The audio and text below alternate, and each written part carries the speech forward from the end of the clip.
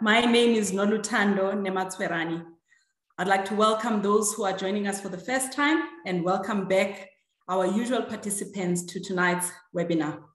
This forms part of an important conversation about driving vaccine uptake in our population.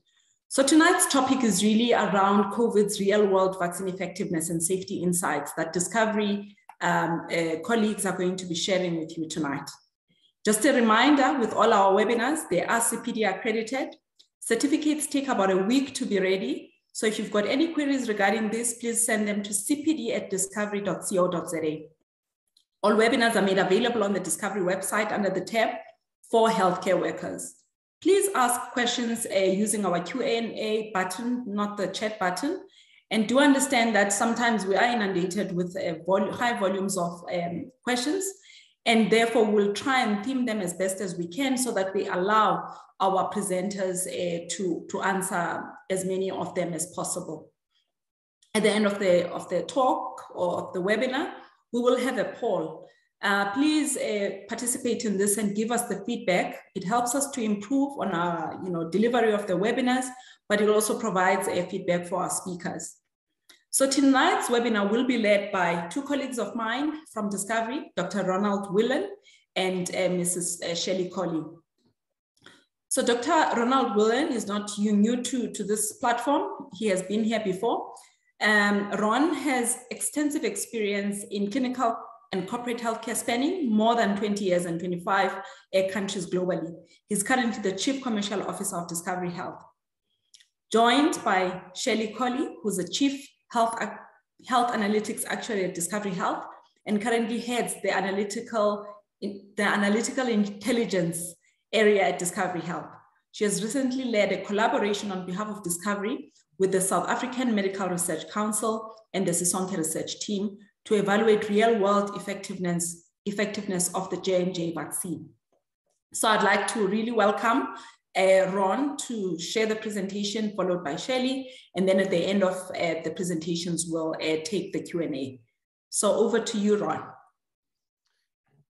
Many thanks for the kind introduction, Nolu. Great to be with you this evening. Good evening, colleagues and friends. We're delighted to join you on the webinar this evening, and even more delighted to share with you the results of our real-world study on Pfizer vaccine effectiveness. I think this is a very unique study in that it's certainly the biggest study and the first study exclusively focused on Pfizer in the context of a Delta variant outbreak in South Africa. It's a big piece of work, 1.2 million members in the data set, as well as our 1.7 million data points. So I think you should find the insights here both meaningful and interesting, hopefully. I'll start the presentation. We wanted to share with you just some high-level facts and numbers from our Discovery experience in relation to COVID so far. And then Shirley will take you through the outcomes from the real-world effectiveness study. So let's jump in, Loretta, if you wouldn't mind. I think the first thing we wanted to do was just update you on Discovery Health's experience in relation to COVID thus far. So as you'll notice from this slide, we've conducted just short of 2.5 million PCR tests to date. A huge number of PCR tests over the last 18 months in relation to COVID, obviously at a huge expense as well. Out of those, we've seen 437,000 positive cases across Discovery Health. We've currently got 2,400 active cases across the membership base. Importantly, we've seen 11,600 repeat infections. So we measure a repeat positive as anyone who's had a positive test more than 90 days apart. So quite a high proportion of repeat positives, 2.65%. Just one page back, thank you. And interestingly, across that number, we've actually had 15 members test positive 3 times. Once in wave 1, once in wave 2, and once in wave 3. So I think it just indicates to you that reinfection certainly does happen across the different waves and across the different variants. We had over 60,000 members admitted to hospital, and then very sadly over 14,000 deaths to date across the membership base. So I mean, this in many respects have been catastrophic, not only for South Africa, but also across the Discovery base. and then 2.5 million vaccinations administered across Discovery members to date. That's about 60% of Discovery adult members vaccinated to date. Next page, please. Also wanted to share with you, we've been tracking the South African Medical Research Council data on excess deaths very closely. As you'll see from this page, the bottom part of the page, all of the line charts there, or the bar charts there, are excess deaths, so deaths above the long-term average. And what you'll notice in this chart, if you look at the yellow bubbles, you'll see that in wave 1, South Africa saw 1.5 times as many deaths in comparison to the long-term average. In wave 2, we saw 1.9 times as many deaths in comparison to the long-term average. And in wave 3, 1.6 times as many deaths as in comparison to the long-term average. When you average out the excess deaths, South Africa has seen 41% more deaths in the last 18 months than it would have seen in a comparable period previously. Effectively, what that means is the mortality rate in South Africa has gone up by 41% as a result of COVID. And that's really affected all of us, families, friends, communities, and then our patient base. So in aggregate, South Africa has seen over 260,000 excess deaths over the last 18 months. I mean, it really, in many respects, has been a public health tragedy and a warlike scenario, if you will. Next page. We've done extensive modeling on the waves that we've already passed through. We've also done actuarial projections looking forward towards a potential fourth wave. So this is a chart that illustrates wave 1, which we've labeled the original wave. The Wuhan variant was predominantly responsible for that wave.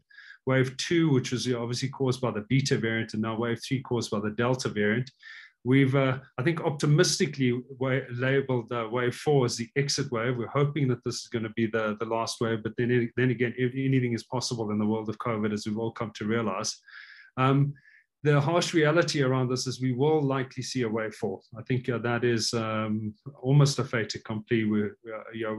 And I think our actuarial projections are corroborated by various other actuarial projections in South Africa.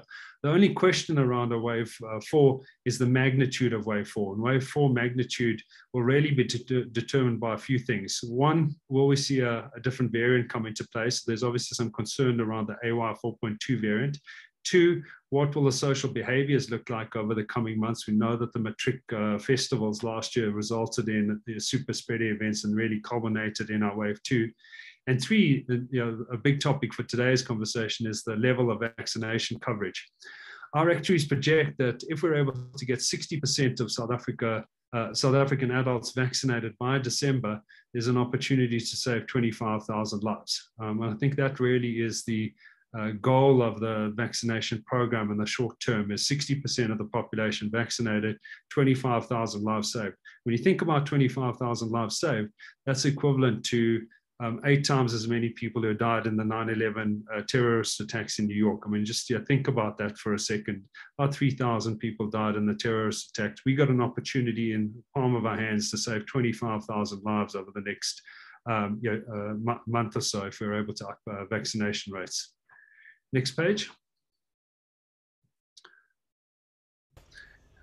South Africa is sitting in an interesting position in terms of the vaccination program at the moment. So as you'll see on the left-hand side of the slide, we've got more than sufficient vaccine stock available in South Africa. So we've got over 35 million, access to over 35 million doses of Pfizer vaccine. We've got access to over 33 million doses of J&J vaccine. Now, cumulatively, that's more than enough stock to vaccinate the adult population and a good cross-section of the 12 to 17 population. In fact, I was looking at some projections yesterday. We've got enough stock to get through booster doses as well. So stock supply of vaccine is not a challenge. The challenge we're faced with is the middle of the page there. You'll notice that if you look at national vaccination rates, that dark blue line, you'll see how they've dropped off from a 7-day moving average of 211,000 vaccinations a day to 109,000 vaccinations a day on a 7-day moving average basis. That's a 48% decline in vaccination rates over the last 4 weeks or so. The light blue line is discovery vaccination rates. You'll notice that the discovery line precedes the national line a little bit. So usually it runs about a week to 2 in advance of the national line. We've seen exceptional uptake across the discovery base, but that too has now begun to plateau. On the right-hand side of the page, you'll see that if we continue at the current cadence, we'll get to about 52% of South Africa's adult population vaccinated. That's well short of the 60% target that I spoke about on the previous page. So, and unfortunately, it's not a linear effect. It's an exponential effect. Yeah, the further below we are, the further below 60% we are, the greater the chance we're going to have a more severe fourth wave. Next page. Discovery's experience so far, as I mentioned, has been good. So 1.9 million members out of the 3.5 million members currently have been vaccinated.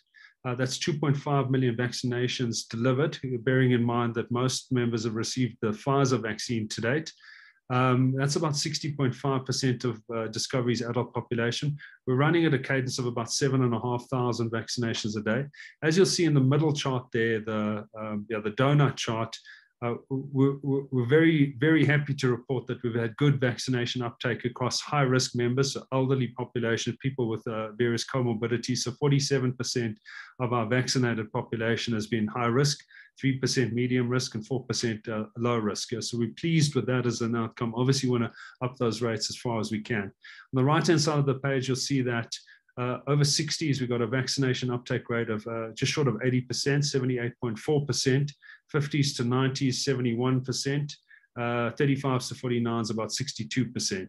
And then it obviously drops off from there. So we're pleased with this progress, but more work to be done, and certainly doing everything possible to motivate members to get vaccinated. And we'd appreciate any assistance you could give us in this regard as well. And then next page. And then just to give you some sense on the capability behind the scenes that enables Discovery Health to do the sort of real world effectiveness study that we're going to present the results on today.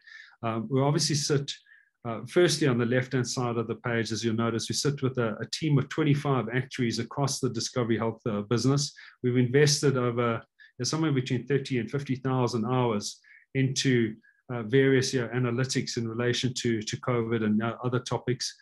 Those actuaries then analyze various aspects of Discovery Health information and data. So I think firstly, we've got a huge set of vitality data and wellness data, including activities and BMI. We've obviously got access to various aspects of claims data through the various schemes that we administer. That allows us to do this longitudinal analysis of member outcomes. And as Shirley will present in the update section, we're able to compare vaccinated populations versus unvaccinated populations. We're able to track members all the way through from vaccination to admission to ICU, and then death. We're able to see PCR tests across those various populations as well. We're able to then compare those populations on a comorbidity basis, on an age basis, on a geographic basis. It's a very powerful data set. And then in the blue bucket there, we've obviously had significant experience in delivering vaccinations as Discovery. So the Discovery vaccination sites have now delivered just short of 1 million vaccinations countrywide over the last 6 months. And we've gained lots of knowledge and experience to the delivery of those vaccinations, most particularly in relation to side effects and adverse events. I'm delighted to let you know, though, on that front, we've had, and touch wood, not a single severe adverse event across the Discovery vaccination sites to date. I'm very, very, very pleased with that. We were watching that closely and fully geared up for any of those events at the start of it. Unfortunately, our paramedics and our doctors at the vaccination sites have been the quietest people in the vaccination sites. So with that, I'm going to hand over to my colleague Shirley. As Nolly mentioned, she's the head health actuary. She's led this piece of analysis alongside our team of actuaries at Discovery Health. Also important to mention is that Shirley works closely with Glenda Gray and the Sisonke team, and has been part of the initial vaccine effectiveness studies that Glenda Gray and team have run. So Shirley, without further ado, I'm going to hand it over to you. Thanks, Ron. Let's jump straight into the numbers. Okay, so the period that we've analysed and looked at is from the start date of South Africa's mass vaccination rollout, which was the 17th of May, up until the 23rd of September this year. Ron did mention that we are looking at a very big population base for our study. So for our safety study, we're looking at 1.7 million individuals that have been included. Amongst the 1.7 million lives, 1.2 million individuals that have been vaccinated with Pfizer, the remainder being individuals who have tested positive for COVID-19. And we've compared the outcomes that our vaccinated population have had in terms of adverse events relative to the population that has contracted COVID-19.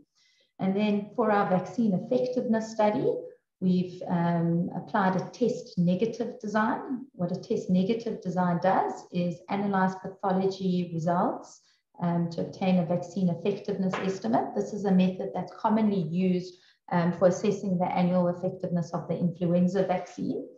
And for this study, we analyzed just over 500,000 COVID-19 PCR test results, which were associated with just over 200,000 infections and just 14,600 consequent hospital admissions and just under 3,500 deaths. So a very large data set that we're analyzing here.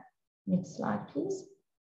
Okay, so in summary, really what we see here are just excellent effectiveness numbers across all endpoints. So if we look at confirmed infection, those that have been fully vaccinated, and by fully vaccinated, we mean 14 days post the second dose of Pfizer, we see a 79% reduction in the relative risk of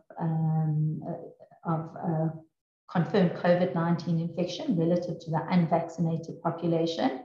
We see a 92% reduction in the relative risk of a COVID-19 admission relative to the unvaccinated, and a 94% reduction in the relative risk of a COVID-19 death relative to the unvaccinated. And some of you may be saying, okay, that's great. The vaccine works. Hasn't that been proven already? And it's really important that we analyze real-world effectiveness data, because the effectiveness estimates can differ to the estimates that are obtained from efficacy trials, from the randomized control studies, which are done under very tightly controlled conditions for a number of reasons. One, there can be different variants circulating. So the Delta variant was not circulating at the time of the Pfizer randomized control study. Secondly, real-world conditions, for example, adherence to the dosing schedule and distribution and cold chain storage, etc. All of these things can actually end up influencing the ultimate vaccine effectiveness that we observe in a population. So good to see that we are observing excellent effectiveness. Okay, next slide. Okay, so what we have done is we've looked across the COVID-19 admission endpoint, and we're looking here for variation in vaccine effectiveness amongst a range of different sub-cohorts. So what you see here is the vaccine effectiveness amongst males, and in each instance, the sub-cohort is compared against the unvaccinated population. And in all instances, we've adjusted for age differences in the demographics, age, region, the surveillance week. And what you can see is that males and females, there's just very little variation in the effectiveness. If we also look at the type of chronic condition that the member has, again, very little variation. HIV does look like it has a higher VE estimate, but the confidence interval around that estimate is quite wide. We do have a smaller number of HIV members relative to other chronic conditions. And then also if we look across the provinces, really relatively very low variation across all provinces. So I think in summary, what we're seeing there is that we've got very high vaccine effectiveness estimates and very little variation across a range of these sub-cohorts. Next slide. Okay, what we have here is the vaccine effectiveness amongst different age bands.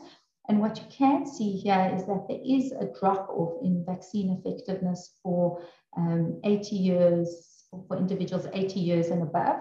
So the vaccine effectiveness drops by 7 percentage points relative to individuals between the ages of 30 to 50, but still excellent protection for even the elderly.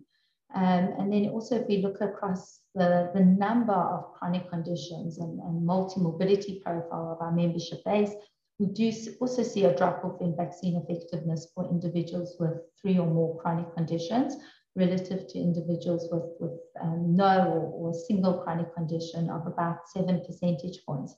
But again, still excellent protection even for those with multi-morbidity and the elderly. Next slide, please. Okay, this is quite a busy slide, and really what you've got here is information around effectiveness in time relative to the start date of vaccination date, all the way up to 99 days, which is the endpoint of our study. So what you're seeing is that, firstly, for individuals who've had a first dose, that the vaccine effectiveness stabilizes post 21 days. Secondly, you see a big jump up in effectiveness after administration of the second dose. And if we look at vaccine effectiveness in month 2 and month 3, the vaccine effectiveness is relatively stable between 80 close to 80%. And this is vaccine effectiveness against infection. When it comes to vaccine effectiveness against admission and death, even less variability in the picture towards the later time periods. And really why we've looked at infections first is that the literature is increasingly showing that vaccine effectiveness first wanes for infections, then subsequently admissions and deaths seems to be the kind of last outcome to be impacted by waning effectiveness. So still in this period, we're not observing any waning effectiveness. Next slide.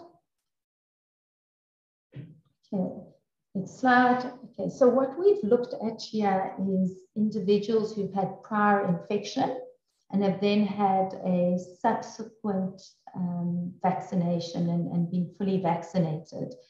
And what we see is, firstly, the first picture we're looking at is individuals who've had prior infection, and this isn't news, it's well documented in the literature that prior infection does confer a level of protection against future infection against COVID-19 and admission.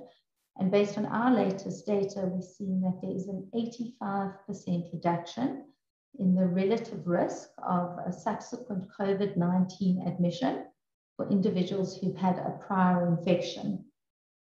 If individuals get vaccinated, so if those very same individuals get vaccinated, and we compare them against individuals who are not vaccinated and have had prior infection, the relative risk reduces even further.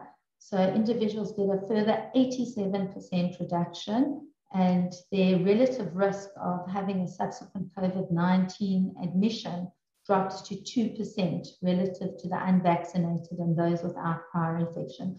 So we're seeing increased protection afforded to individuals who've had prior infection, and there is most definitely a benefit to those individuals of getting vaccinated.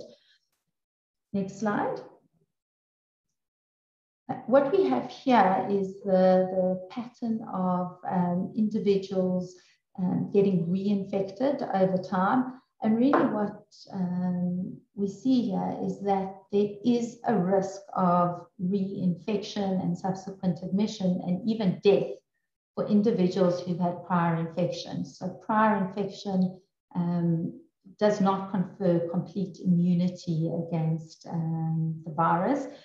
And based on our data, we've had just over 11,500 members who've tested positive for COVID-19 more than once, more than 90 days apart. You've heard from Ron that's approximately equal to 2.7% of our confirmed DH members. You might be wondering why isn't that 15%? Because we said there was an 85% reduction. Those percentages are also dependent on the probability of coming into contact with the virus. And then after 90 days, we've observed amongst this population 37 unfortunate members who've actually tested positive 3 times. Next slide. Okay. Also, what has been shown in the literature and also what we've seen in our own data is that the relative risk of reinfection for individuals who have had a prior infection has changed over the course of the pandemic. So individuals who had their initial infection in June and July of 2020, most likely affected by the ancestral variants of COVID-19, actually had in a 60-day follow-up period a 36% relative risk of reinfection. So their reduction in risk was reduced only by 65%. Whereas if we look at individuals who got infected who had their initial infection in December and January, December 2020 or January 2021, so most likely to have been infected with the beta variant, which was the main variant of concern circulating at the time in South Africa, actually subsequently had a 13.7% relative risk of reinfection in the 60 days following 90 days post their last recovery period. So there are much larger relative risk reductions. So we're seeing much greater protection afforded to individuals from the beta variant, again, subsequent variants, than we saw for people affected with ancestral variants against the beta variant. And really a fairly consistent picture for COVID-19 admission risk. Next slide. Okay, so this was really a fun piece of analysis for us, a huge data set we looked at, really a very complex algorithm for us to have implemented and run. And really what we've looked at here is a clinical twin approach, matching every individual who has received a vaccination against an unvaccinated counterpart in the discovery population, and following up those individuals over time. We've bootstrapped, which means we've repeated this process numerous times in order to get a confidence interval around our estimates. And really what I'm presenting to you now is the conditions that we've identified as adverse events following vaccination. We've looked at 179 conditions that could possibly be immune mediated. And of those 179 conditions, we have only found 3 conditions which have occurred at a statistically significant increased risk for the vaccinated population relative to the unvaccinated population. And those conditions are lymphadenopathy for Pfizer recipients, and that's only following dose 1, myositis for Johnson & Johnson recipients, and paresthesia for Johnson & Johnson recipients. And then if we actually compare the rate of these adverse events for individuals who contracted COVID-19 relative to an uninfected population, and following up those individuals also within 42 days, we see actually higher rates of these conditions amongst individuals who contract COVID-19. And that, next slide. Over here, we have the top adverse events from the 179 conditions that we've evaluated. 40 of the 179 adverse conditions we've evaluated actually came out statistically significant. Here we've provided the top 10 conditions. The top one coming up is pulmonary embolism for individuals who've gotten COVID-19. And followed by acute kidney injury and seizures and arrhythmias. And I think the important thing here is one of context. We see the rate of these adverse events amongst the vaccinated population, the increased excess risk of these events in the population actually being, in the vaccinated population, being completely insignificant. So these are excess events for the COVID-19 population, and really the risks associated with COVID-19 of adverse events completely outweigh the risks following vaccination. Next slide. Thanks, and hand over to Ryan. Thank you, Shirley. I mean, just amazing insights, and congratulations again on a superb piece of analytics.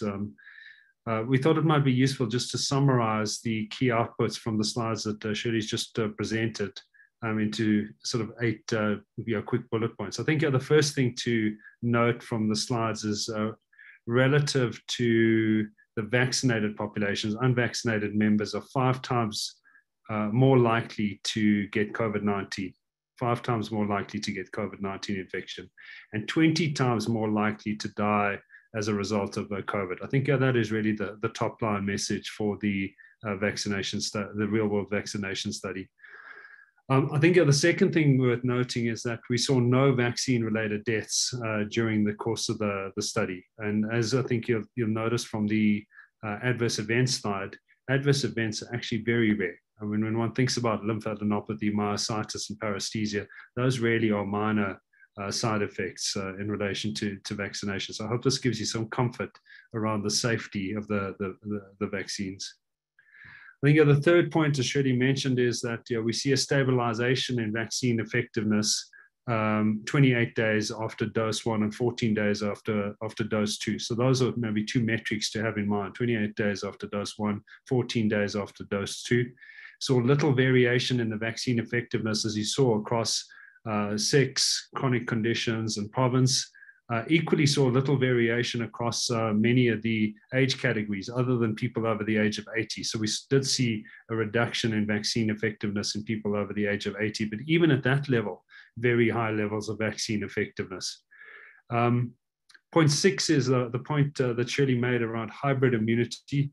Well, we've, within Discovery, have begun to label this colloquially as super immunity. I think it really points to the point that while infection can give you some level of natural immune response, and certainly seems to be a meaningful natural immune response, that immune response is really boosted by vaccinating on top of that. So 98% effectiveness if you've had COVID before and then been vaccinated on top of that. And that really begins to make you bulletproof or super immunity, as we refer to it. And then, as far as we can see, across the 3 months, no indication of vaccine effectiveness waning. That being said, it is early stages, and we will continue to track this data over time. I think this is a part A of probably a 3 or 4 part study. So we'll track this database going forward. I think, as you'll know, we need to look at waning vaccine effectiveness 6 months out and 8 months out. But we're obviously not there yet in South Africa. We're close to being there, and we'll continue to track that, and we'll likely report back to you on that early next year. And then, as we've mentioned throughout, a very low risk of severe adverse events. We know that the global literature talks to somewhere between 1 and 2 per million doses of vaccine delivered, and we certainly haven't seen severe adverse events across our database. So I hope you found that useful and insightful. It is a rigorous piece of analysis on a very, very big data set. I was joking with the team last week. We had to shut down access to some of our mainframes to run this simulation for a period of time during the last 2 weeks, and I was blaming the team for the load shedding that we're all experiencing across South Africa, just to give you a sense on how big this analysis has actually been. So thank you once again, Shirley. Nalu, over to you. Thank you so much, Ron, and thank you so much, Shirley. It's good that you've given us enough time to have our Q&A. So I'm going to go through quite a few of these questions very quickly and allow you to answer. So the first question was around vaccinated versus unvaccinated individuals who are asymptomatic. What is the difference in terms of transmissibility of the infection? So these are asymptomatic people, both the one is vaccinated, one is unvaccinated. And I think this one really talks to, the data that we have seen published already around. I think early on, we thought if you were vaccinated, you were less likely to transmit the infection until Delta hit us. And there was that study that was done by CDC that showed that the viral loads, between these two groups were similar. That's why they recommended the reintroduction of masks to people who are vaccinated. So I think the transmissibility is still an important discussion, and I think more data is still being collected in this space. But I think right now we say that because the viral loads are almost similar, the risk of transmission still exists even for the vaccinated. But I think we qualify that by saying because the breakthrough infections are really rare in people who are vaccinated, so the likelihood of them being spreaders of the infection is therefore much lower than if they are unvaccinated. So I don't know if there's anything else that you'd like to add to that. So I think that answers that question. Ron, if we have so much vaccine, why are doctors not being given Pfizer boosters? Yeah, I'm happy. I mean, Nolly, you should weigh in on this one. I know you've been spending a lot of time with Glenda Gray as a Shirley on this, and we've certainly been asking this question of the Sisonke team on behalf of our members and healthcare providers. I think the reality is that the clinical research and data does not exist for a Pfizer following a J&J vaccine. So there is research available on a Pfizer following an AstraZeneca dose out of the UK, but we don't have clinical research on a Pfizer following a J&J. And I think that's left the Vaccine Ministerial Advisory Committee and the various vaccinologists and immunologists across the country uncomfortable in making a population-based decision where there isn't really research available. So I think that is the top line reason for that. That being said, I think you all know it is a very big debate that is happening, and there is certainly consideration across the various structures, including the Vaccine Ministerial Advisory Committee, the National Department of Health, Glenda Gray and the South African Medical Research Council are weighing in on this debate. And I think what we've heard is that watch this space over the coming months. And as we've seen with all of the vaccine decisions, I'm confident that they'll make the right decision on this. But unfortunately, no research to base a population decision on at this stage. Yeah, and I think there are issues of liability there if you start recommending that. And we are aware, obviously, of the FDA positioning on some of these issues in terms of mixing and matching. But I think the other big piece, I mean, for some of the commentary that's out there around this is that there have been some small studies where they showed, I mean, they measured antibody response following mRNA administration in people who have received, the first dose of J&J. And what is still unclear, because I think some of the commentaries around superiority now of the boosters, and I think jury is still out there in terms of which booster is superior. And I think it's very difficult to say that in the absence of, good studies that show that, you can actually have a sustained, robust immune response and compare it between the various vaccines. So I think this is an area where we will be watching the space, and I think we'll be guided by science. And we do understand the anxiety out there, but I think we do have an option with the J&J vaccine that has been tested and shown to be, effective. The other question, Ron, is around when do we anticipate that, the under 12s will be, prioritized then for vaccinations? Yeah, thanks, Nadia. This is a question I'm passionate about. You know that well. I think I have a strong feeling that we need to be vaccinating all cross sections of the population. We know that in other countries, kids spread infection, and we've certainly seen across the UK and Israel that outbreaks across kids spread into communities, and there's no doubt this is happening in South Africa. I think the first thing we're worth mentioning here is we have a range of booster doses to get through first. So healthcare workers is a priority, immunocompromised populations next. I think we'll then move through the different age categories, most notably people over the age of 50. So I think we've got to prioritize based on morbidity and mortality.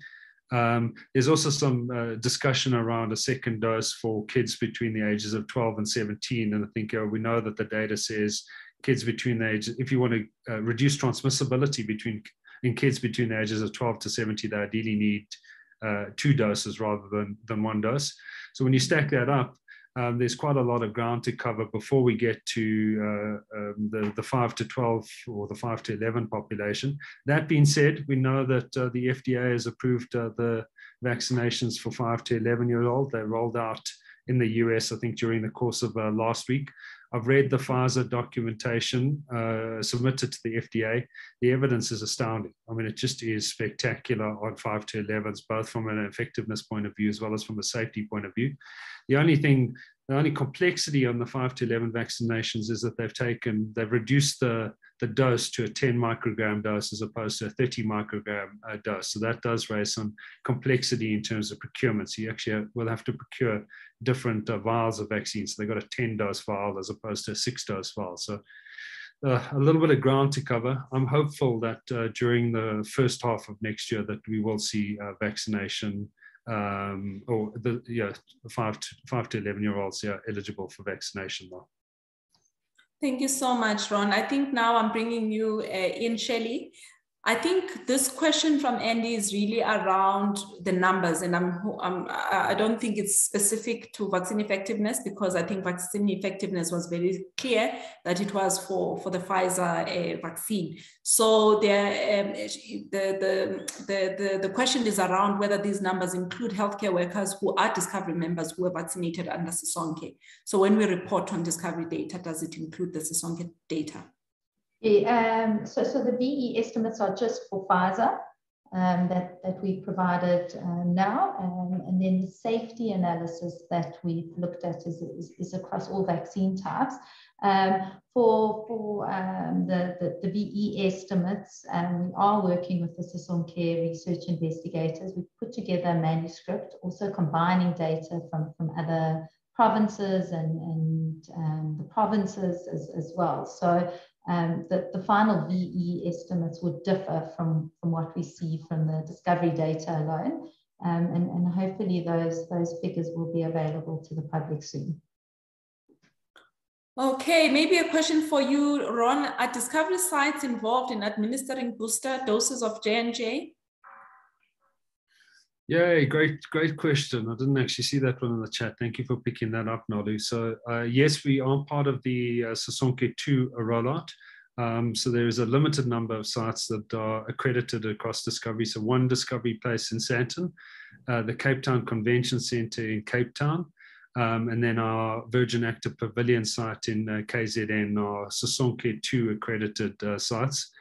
We did receive stock yesterday for J&J. I think the important point to make is you need to wait for your second SMS.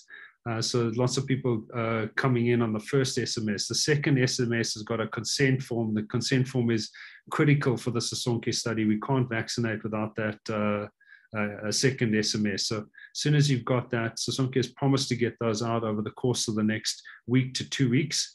As soon as you got that, then book a spot at a Discovery vaccination site or one of the other accredited sites to get your booster dose. This is an important, thanks so much, Ron. This is another important question. So this is someone who was vaccinated with J&J in Feb. And then after that, they took 2 Pfizer vaccines in July and September. And now they've received communication to go for a booster J&J. So, and then they're asking if they should take the J&J booster as requested by Sisonke. I think Sisonke sent that message in error because maybe you know they don't have records of you as having received the Pfizer vaccine. I think the communication is very clear that if you've received in fact, it says unauthorized doses of Pfizer boosting, you would not qualify for the Sisonke boost. So now, then they're asking, are we able to do any study with regards to reinfection rates in our data range of post-Delta version of COVID-19 with good IgG antibodies versus post-first and second Pfizer and J&J immunization? So I think that one you can take, Charles. Yeah, so we haven't looked at the kind of IgG data yet from our pathology results data. But what we can conclude from the data is that the relative risk of reinfection for individuals with prior infection is tracking at about 0.15. So about sorry, that's not of admission of infection, it's COVID-19 admission. Whereas for Pfizer, you're seeing an odds of post being fully vaccinated of about 8%, so 92% effectiveness. So actually what we are seeing from the data, we can infer that being fully vaccinated with Pfizer affords greater protection than prior infection. I think just staying with the reinfected, there's a question that says, are there commonalities in the profile of the reinfected patients? Yeah, you'll remember we looked at this earlier in the pandemic. We haven't looked at it recently. There were some interesting things we saw in the data. Definitely. I mean, one condition that came up as statistically significant was bipolar mood disorder.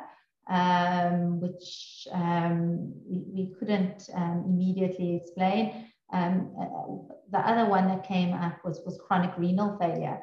And there's a question mark around, if it's because of underlying immunity issues or if it's just the fact that these were individuals who are more exposed because they're interacting with the healthcare system. So unfortunately, we don't have a causative clinical view yet of what causes reinfection or which individuals are most likely to get reinfected, but it's certainly an area we'll look into in more detail in the data.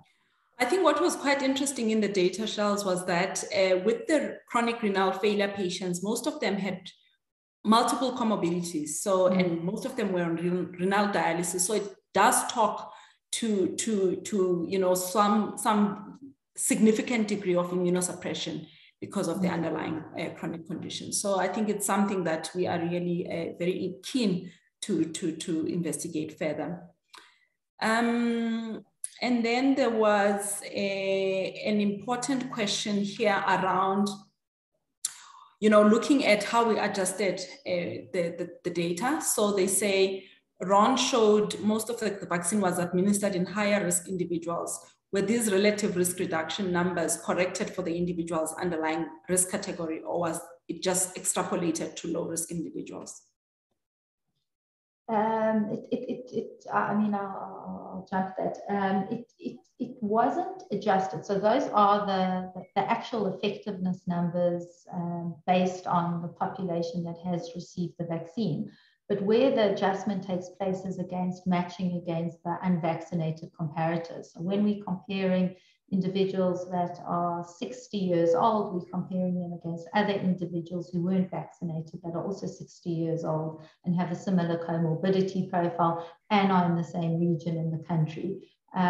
So these are the actual effectiveness numbers based on the population that has been vaccinated and reflects the demographics of the population that has been vaccinated. No. Shirley, you might want to elaborate there. I thought your clinical twin analysis is a good way to explain that. Do you maybe want to speak about the clinical twin? Yeah, sure. So certainly on the safety side, why we had to look at a clinical twin approach is if we wanted to get a causative indication of what of the vaccine contributing to an adverse event, we need controls. So typically you'll be familiar that a randomized control study is set up to create controls, and one then can estimate the effect of treatment by observing the gap between the intervened group and the controls. What we lack in the data in these retrospective analyses are controls. We're not setting up a randomized control study up front and deciding who will get vaccinated and who will not get vaccinated. So we need to look to the data and see how can we get controls so that we can understand exactly what the impact is from vaccination relative to the unvaccinated. And when we do that and when we search for controls, it's very important for us to adjust for demographic and clinical factors that can influence the outcome. So we do know that COVID-19 admission risk and mortality is intertwined with age. In other words, the older you are, the risk increases exponentially. The more chronic conditions you have, the more likely you are to have a severe adverse event, that being hospitalization or death. So those are factors that we look for in our population, and we make sure that every vaccinated individual that we are analyzing is matched against a control that is almost a clinical twin based on the data we have, and we follow up both groups over time in order to observe what the actual difference is between the vaccinated population and the unvaccinated population. And this is also one of the challenges that many safety reporting systems have, such as VERS in the States.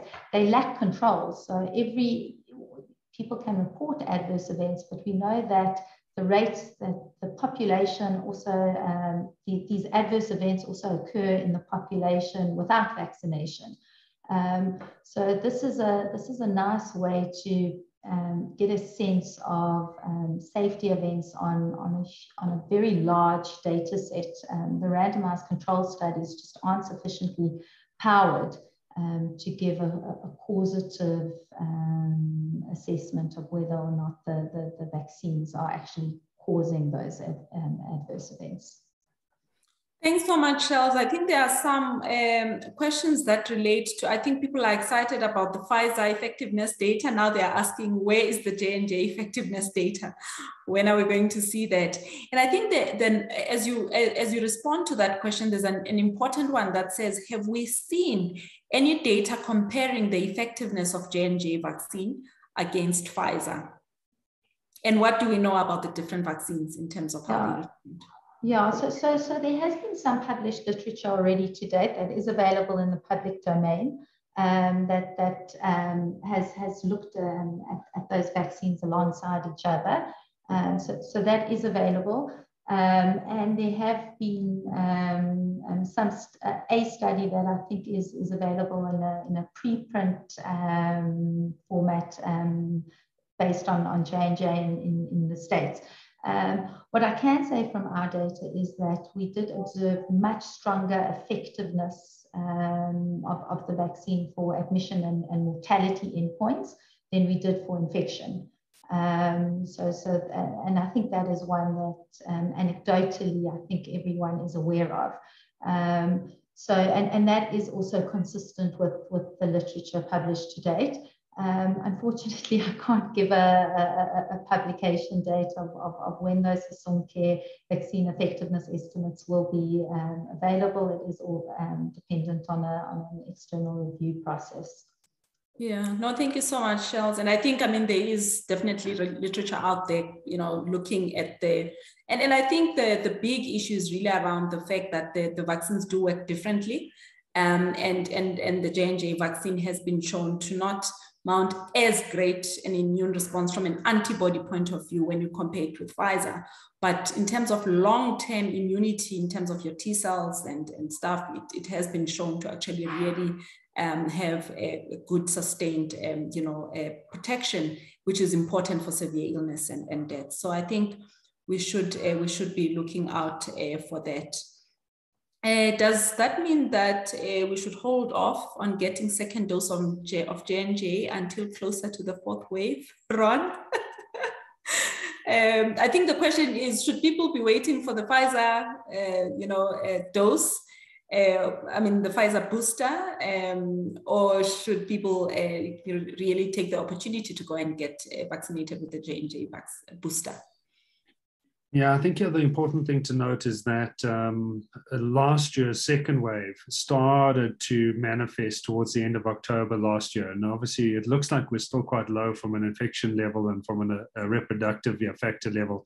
But be aware that it starts bubbling up way before these waves start. So in my view, I would aim to get a booster dose sooner rather than later. I think it's unlikely that we're going to see Pfizer boosters certainly during the course of November, probably unlikely during the course of December, depending on how things unfold. And I certainly wouldn't want to take the risk in waiting till January or February, given our projections on a fourth wave.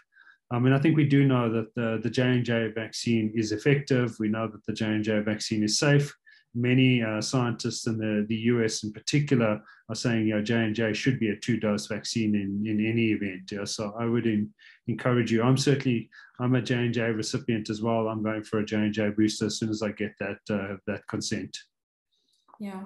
No, thank you so much, Ron. I don't know, Shels, in our effectiveness data, if there was a specific focus on pregnant women who have received Pfizer and how the vaccine actually fared in them. We haven't looked at pregnant women yet, but certainly an area we can look at. Okay, thanks. So there's a question around when can one get their dose if they've had an infection already. So we know that you wait at least 30 days after recovery before you can get your dose. I think this one is an important one because it speaks to the hybrid immunity that we were talking about. So if a person has had COVID, can they just get a single dose and not bother about completing their dosing schedule, specifically when we're thinking about Pfizer? I don't know, Ron, if you want to take that one. It has come up more than once. Yeah, this is it's an interesting debate. Nola will tell you it's a debate we've been having over the course of the last few weeks. I think as you've seen from Shirley's data, that if you've had a prior infection and then a vaccination on top of that, it really gives you the super immunity, as we call it, a hybrid immunity in scientific circles. So it almost, I think, like the way Nola has framed it previously, is that infection is kind of your booster, if you will. That being said, we know that there's no harm in having that second dose J&J, and I think given the safety profile of these vaccines, so long as you haven't had a severe adverse reaction to the first dose, I would encourage you to get that second dose as well. There's certainly no downside to that on a relative risk basis. Thank you so much. We've had a very interesting discussion. Thank you to everyone who has posted their questions. We really appreciate you engaging us on this data. Maybe as a closing, Ron, when the Pfizer boosters are finally approved, will these be offered to Discovery Health members who have previously received J&J? And I think the answer would be guided by science and guided by obviously whatever the rollout plan is. I don't know. Yeah, I think I'm even more bullish on that. I think the data and the evidence globally is so conclusive and so unequivocal across the globe. We're very, very confident in the effectiveness of the vaccines. We've seen the effect across not only Discovery Health populations, but also our life business, Discovery Life Insurance business populations. And you'll see in our Discovery Life business, we're actually offering premium paybacks for people who sign up who are now fully vaccinated. That's how confident we are in the effectiveness of these vaccines. So, yeah. As boosters roll around, I think it's we'll certainly be confident in funding decisions around boosters, backed by the science as it emerges over time. I'm certainly happy to support. It's a good investment, both from a clinical perspective, but also from an economic perspective in South Africa. Thank you so much, Ron. Thank you so much, Charles. It was really a meaningful discussion. Hopefully people really found the insights very encouraging and very important, even for sharing with their patients. So thank you so much for joining us tonight. Have a good night. Please remember to give us your feedback on the poll. Thank you and good night.